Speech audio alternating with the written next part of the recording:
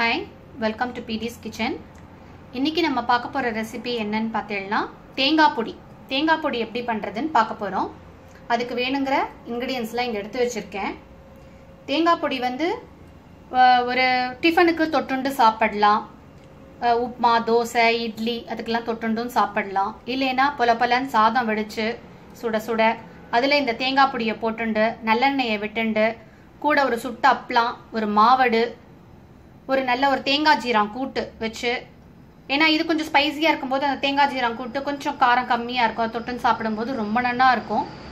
So அதை எப்படி செய்யறதுன்னு இப்போ பார்க்கலாம். அதுக்கு நான் ஒரு அரை மூடி தேங்காய், மீடியம் தேங்காய் அரை மூடி எடுத்து அது நல்லா அந்த மாதிரி துருவி வச்சுட்டுருக்கேன். ஒரு கப் மெஷர்மெண்ட்ஸில் பார்த்தேன்னா ஒரு கப்பு கும்பாவாக எடுத்திருக்கேன். அரை டேபிள் ஸ்பூன் கல்லுப்பு எடுத்திருக்கேன். நான் எப்போதுமே இந்த மாதிரி பொடி வகைகளுக்கெல்லாம் கல்லுப்பு தான் யூஸ் பண்ணுவேன். ஸோ அரை டேபிள் ஸ்பூன் அளவுக்கு கல்லுப்பு எடுத்திருக்கேன்.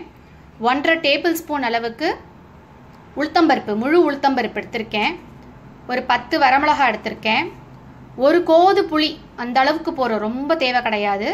கொஞ்சம் இந்த புளிப்பு டேஸ்ட் இருந்தால் நல்லா இருக்கும். ஸோ அதனால் இது எடுத்திருக்கேன். இது படகே சில்லி ஒரு 5 எடுத்து வச்சுருக்கேன். பார்க்கறதுக்கு நிறையா இருக்கும், அதாவது ரொம்ப நீளமாக இருக்கும், இந்த மாதிரி பெருசாக இருக்கும் இந்த சில்லி. அதை வந்து நான் 2ஆக இந்த மாதிரி கட் பண்ணி எடுத்து வச்சுருக்கேன். ஸோ இது 5 எடுத்து வச்சுருக்கேன் நான்.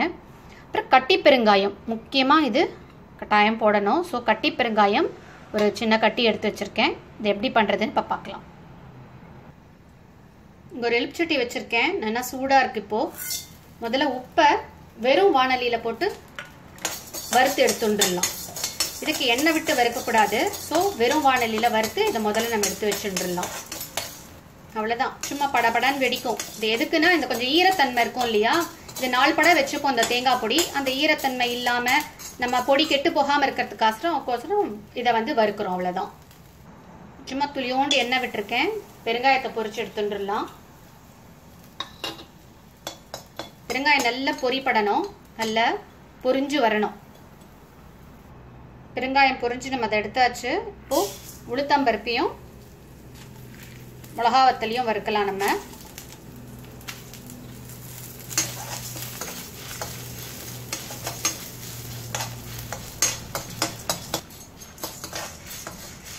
நல்லா வறுபட்டு இருக்கு. கூடவே இந்த புளியும் போட்டு அதையும் நம்ம வறுத்துடலாம். அரைக்கும் போது நல்லா இருக்கும், அதுவும் நல்ல மொறுமொறுன்னு ஆயிடும் புளியும். அவ்வளோதான், நல்லா உளுத்தம்பருப்பு நல்லா செவந்திருத்து, மிளகா வத்தலும் நல்லா கருகாமல் செவந்திருத்து. இப்போ இதையும் எடுத்து வச்சுடலாம். இப்போது நல்லா ஒரு டேபிள் ஸ்பூன் அளவுக்கு எண்ணெய் விட்டுக்கலாம். ஏன்னா இந்த தேங்காய் முழுசியும் நம்ம இப்போ செவக்க வறுக்கணும். ஸோ அந்த தேங்காயை போட்டு நல்லா மீடியம் ஃப்ளேமில் வச்சு முள்ள அதை செவக்க வறுக்கணும்.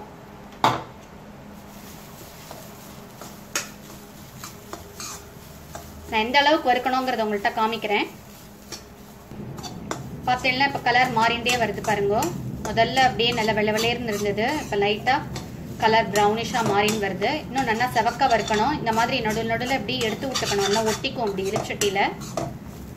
ஸோ அப்படி நல்லா கலரிண்டே இருங்கோ. இதெல்லாம் நல்லா செவந்துட்டு வருது. இன்னும் கொஞ்சம் வறுபட்டா போகிறோம், அப்புறம் பணிச்சிடலாம். இதெல்லாம் நல்ல செவன் வறுபட்டெடுத்து இப்போ இந்த ஸ்டேஜில் அடுப்பை ஆஃப் பண்ணிடலாம். நான் இந்த இலுப்புச்சட்டியிலேயே வைக்க போகிறேன். ஸோ இந்த இலுப்புச்சட்டி சூட்லேயே இன்னும் கொஞ்சம் அது வறுபட்டுக்கும். அப்படியே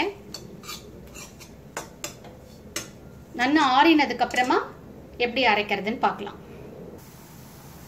இப்போது இந்த தேங்காயை நம்ம 5 நிமிஷம் ஆச்சு வறுபடுறதுக்கு மீடியம் ஃப்ளேமில்.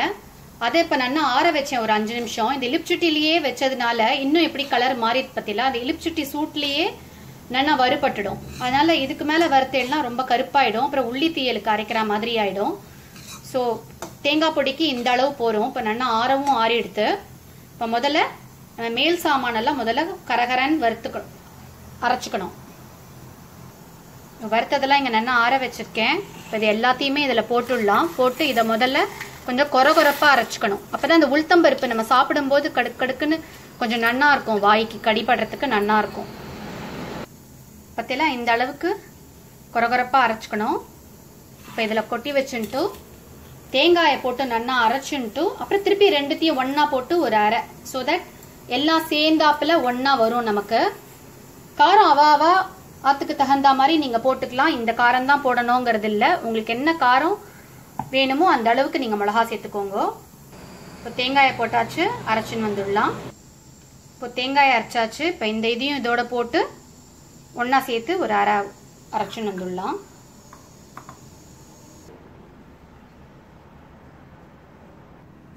ஸோ திருப்பி நான் இந்த எலுமிச்சட்டிலேயே போட்டு கொஞ்சம் நல்லா ஆற வச்சுட்டு நல்லா ஆறினதுக்கு அப்புறமா ஒரு பாட்டிலில் போட்டு வச்சுக்கலாம். ஏன்னா அந்த மிக்சியில் அரைச்ச அந்த சூடும் கொஞ்சம் இருக்கும். ஸோ நல்லா ஆறணும்.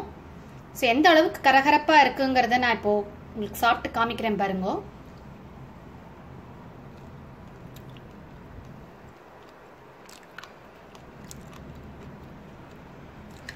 சத்தம் கேட்கறதுன்னு நினைக்கிறேன். அந்த உளுத்தம்பருப்போட இந்த கரகரப்பு கேட்கணும். அப்பதான் நல்லா இருக்கும். உப்பு பருப்பு எல்லாமே சரியா இருக்கு. ட்ரை பண்ணி பாருங்க. தேங்க்ஸ் ஃபார் வாட்சிங் PD's Kitchen. Thank you.